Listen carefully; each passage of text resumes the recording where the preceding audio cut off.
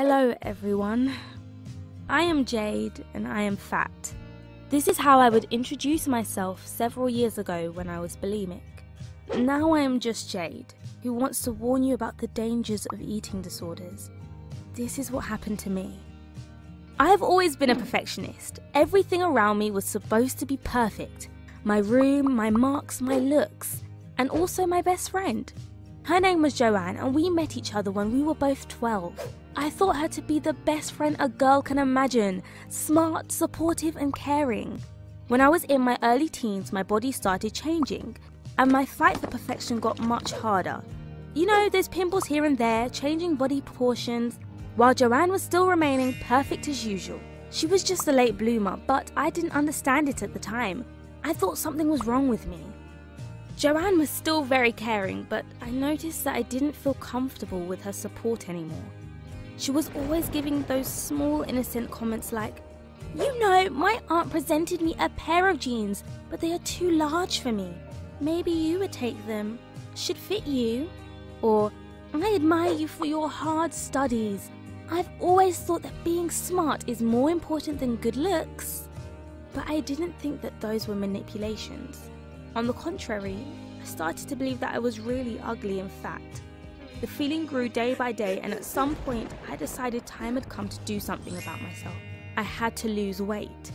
Don't think I was fat. I was absolutely normal, even skinny. But in my imagination, I was a horrible Godzilla-sized creature. That's funny how manipulations and obsessions alter our vision. It was the same old me, but I was absolutely sure that I had fat everywhere. I had a genial idea. I had to count my calories and stop eating. I set a limit of 800 calories per day, but being obsessive sometimes I didn't even reach these. In a couple of weeks after I started a diet, I lost my appetite completely and could pass the entire day with a couple of apples. And I was still sure I was fat, fat, fat. Even the numbers on the scale went down very quickly. I managed to stick to the diet for a couple of months before my mother noticed it.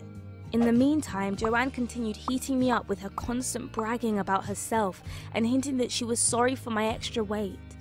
I resembled a skeleton. And now I know I had anorexia, but at the time I thought myself close to perfection.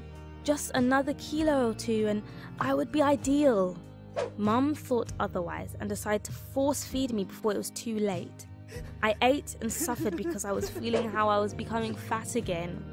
I still remember that sandwich that was particularly gross, and I asked myself, why don't I just puke it out? That was such an enormous relief. Brushing my teeth, I thought, why can't I do it all the time? This would be a perfect solution. Mum would see that I eat and I remain thin. This is how I entered a magic world of bulimia. It was nice to eat again. I was so stressed by Joanne, even if I loved her so much. I needed to eat to silence my nervousness. At some point I passed on to binge eating. I could eat an enormous bowl of pasta or 3 pizzas in a row and then throw up just to continue eating. Crazy. I did it several times a day and also at night. Mum started to suspect something because food was vanishing from the kitchen too quickly, and once during the night found me puking in the bathroom. I assured her I just caught a bug, but she was not convinced and kept an eye on me. After several months of this, I was in a horrible state. I had awful skin, toothache, I was losing my hair, had bruises all over the body. Vomiting all day is not a very healthy thing. Psychologically, I was also unstable. I went from euphoria while eating and puking to desperation while looking at myself in the mirror, or talking to Joanne, who gave me priceless advice on how to lose weight even more. It was also hard when you need to hide your behaviour from everyone and your mum is checking up on you all the time because she suspects something. All this pressure made me binge even more obsessively, and I saw no exit from that vicious circle. I remember exactly when I got an eye-opener. My best friend Joanne started growing like I used to 2 years before. At some point she was way beyond the perfect standards and I decided she needed the same support as I did. As I said something like, "Would you need a couple of tips how to lose weight?" She started a rant. "Do you mean binging and vomiting like you do? No thanks, that's gross. I don't need to lose weight. I'm perfect whichever way I am."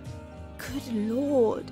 She was telling me about physical perfection for months. She was literally telling me about how fat I was and that I was obliged to lose weight, and now she's okay with her own extra weight? This was more than double standards or simple manipulation. This was toxic. I put my life in danger listening to her, and she did it for the sake of controlling me. I broke up with her, but after this discovery, my desire to binge and my hunger became unbearable. Unfortunately, I couldn't stop, and I didn't have guts to seek medical help either.